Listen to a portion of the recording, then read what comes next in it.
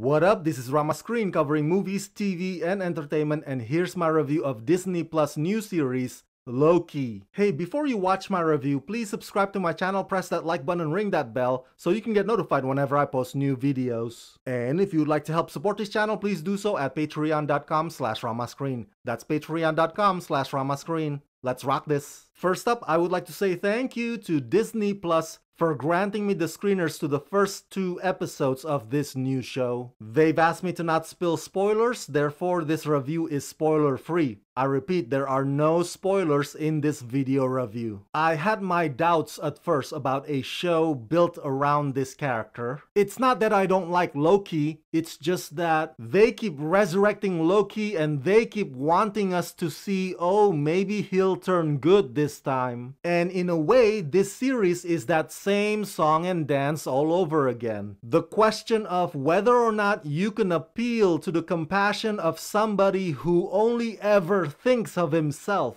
But you know what? The writers found a way to make it irresistibly fun, albeit using time travel, time manipulation, time aberration, the most played out science fiction ever, but they put their own spin on it. And it's all done in this sort of wacky, imaginative, energy-driven approach that keeps you on your toes, even as the story often hits the brakes for some psychological analysis. But the biggest draw, of course, is Tom Hiddleston as Loki. Oh my mischief god! If there is ever a perfect fusion between actor and role, Tom makes us deciding to follow Loki's journey feel like a no-brainer.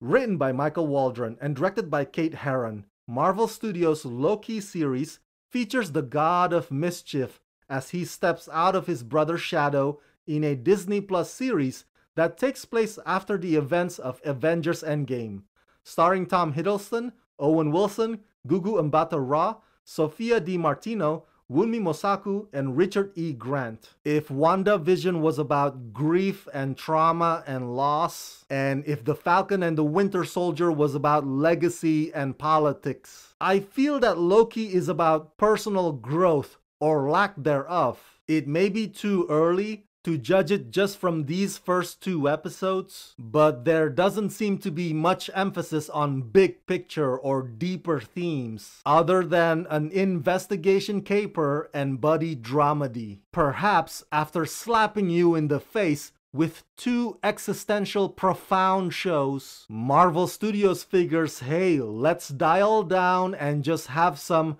light-hearted crime adventures with Loki. I can't say enough to praise Tom Hiddleston, his enunciation and his devious smiles. And there's something very Shakespearean about Tom's performance as Loki. And here on this show, he gets to unlock all of those facets even more. And the comedy is not about tickling your funny bone. It's more about dismantling or emasculating Loki. And with the acknowledgement that everything that he's ever pursued no longer matters. And you can tell that it somewhat hurts his pride, but man, he quickly lets it roll off his shoulder. And his fast mouth keeps bouncing back. And I don't think that this character would come alive if it wasn't played by Tom Hiddleston. Owen Wilson is a great addition to the MCU. In episode 1, his character Mobius comes off looking like a shrink, and in episode 2, he's just plain naive. I think he really believes that there is a shot at redemption for Loki. Owen, with his silver fox hair, brings gravitas and charm. The dynamics between Mobius and Loki is very intriguing, and I can't wait to see what that will evolve into. There's always an overseeing agency, right? Whether it be S.H.I.E.L.D. or SWORD in WandaVision, or the US government, or in this case, TVA or Timekeepers. So in that sense, the world building on this show, albeit inventive, it also stays within the same MCU formula. But the mystery definitely captures my curiosity. And I suspect that in the process of solving it, Loki will eventually discover if he's the superior god